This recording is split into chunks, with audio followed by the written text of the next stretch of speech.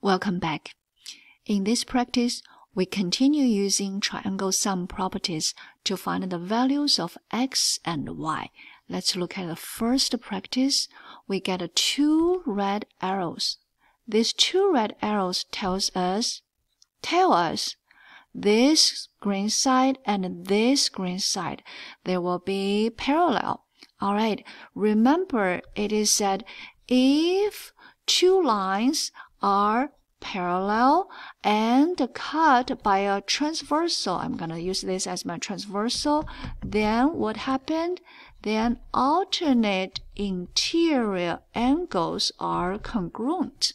All right, that means we can immediately find what is y, and this 30-degree angle, they are congruent. So y is 30. Okay, I'm going to erase this circle so you can see better. Let's check the next information. We get a right angle here. If we get a right angle, this is 90 degree, which means this is also 90 degree. Why? Because these two angles are straight angles. They're linear, okay? Linear.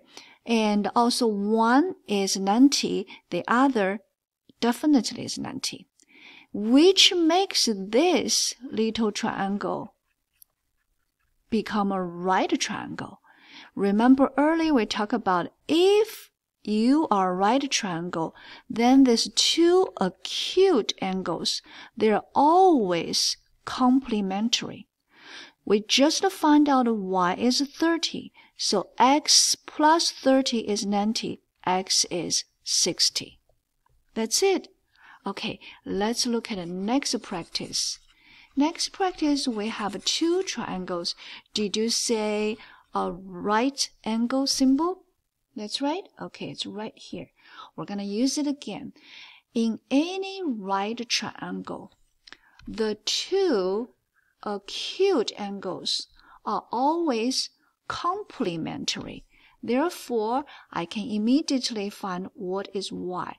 Two acute angles in a right triangle is always complementary. Complementary means I add you two, I get 90. So one is 39, the other one is y. What is y?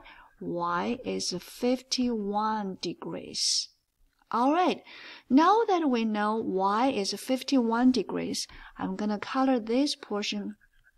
Actually, let me use this red. I'm going to color this. Did you see this angle is actually the exterior angle of this two non-adjacent interior angle. So this exterior angle is 50 plus 51. Okay? All right. Equals the sum of the two non-adjacent interior angle, that is x plus 56. Go ahead and pause this video really quick. Solve for x. I have x is 45. Now, we just finished finding the value of x and y. That's it. Happy learning.